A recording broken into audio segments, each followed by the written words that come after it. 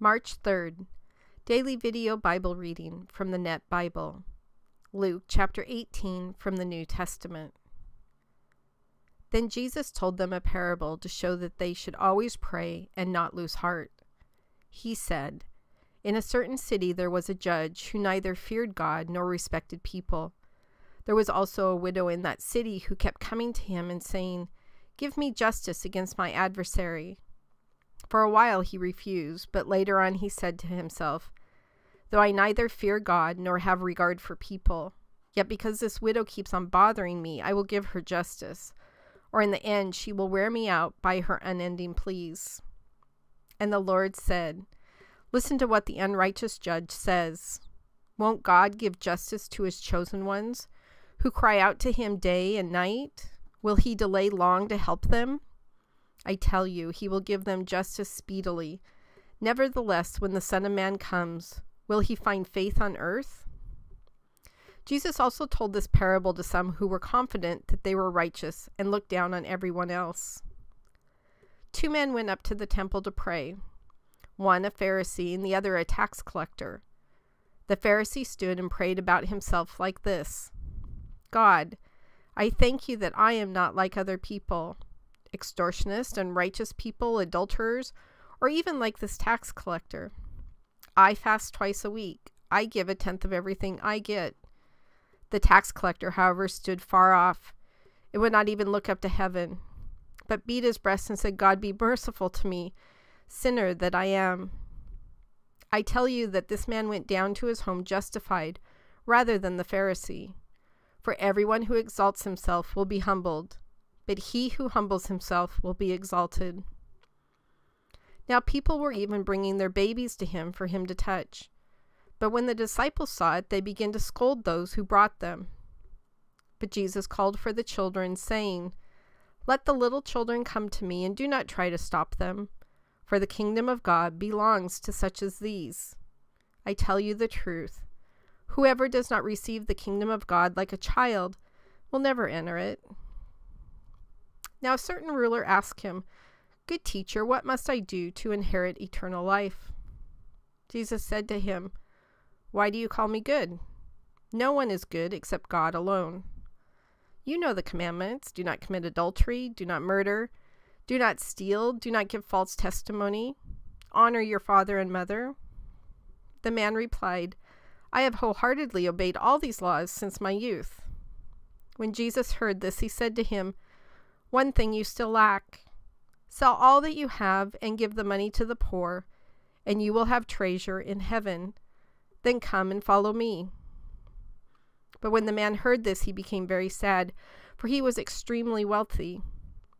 When Jesus noticed this, he said, "How hard it is for the rich to enter the kingdom of God. In fact, it is easier for a camel to go through the eye of a needle than for a rich person to enter the kingdom of God." Those who heard this said, "Then who can be saved?" He replied, "What is impossible for mere humans is possible for God." And Peter said, "Look, we have left everything we own to follow you." Then Jesus said to them, "I tell you the truth, there is no one who has left home or wife or brothers or parents or children for the sake of God's kingdom who will not receive many times more in this age and in the age to come eternal life."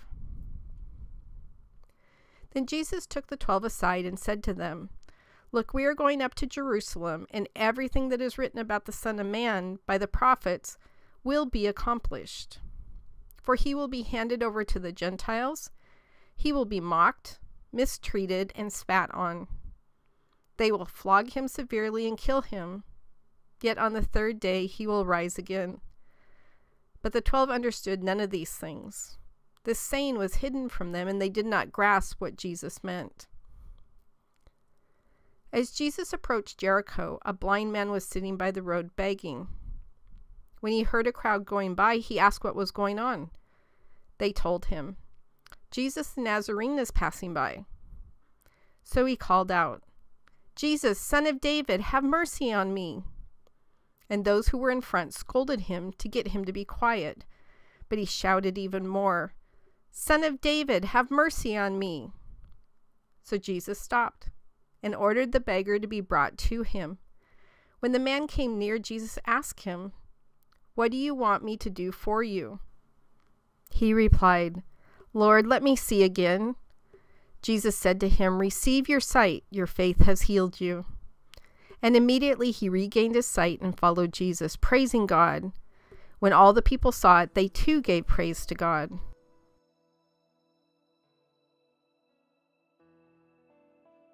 God, will we ever understand true humility while we're here on earth? Will we ever understand just how big you are and how sovereign you are and how little we are? You know, my favorite verse in the Bible is John 3:30, that you must become greater and I must become less, and it's on everything I own, I think. And yet we still try and have control over our life and control over our decisions and control over our actions and control over what we do today and in the future. And if we don't get those things, then we make judgment calls over why we didn't get those things. All about us, us, us, us. What do we need to do today, God, to make it about you? To truly understand that this I, just like we heard the person praying by the tax collector, everything was I in his prayers to you. Show us today what we need to do to change that so it's all about you, so you can become greater in our life. I was reading one of my favorite Christian authors, Pastor A.W. Tozer, and he said, God may allow his servant to succeed when he has disciplined him to a point where he does not need to succeed to be happy. The man who is elated by success and is cast down by failure is still a carnal man. At best, his fruit will have a worm in it. So today, God, I just ask that all of our fruit that comes in our life, that we turn it around and glorify you with it, because it is all from you, that we lay it down at your feet, that we show other people through how we reflect you, all of this amazingness that you put into our lives. Today, make sure that our fruit doesn't have worms in it. Make sure it's not about us, that it is all about you and your incredibleness and your amazing blessings and just how absolutely awesome you are. God, I just love you so much. In your son's name we pray. Amen.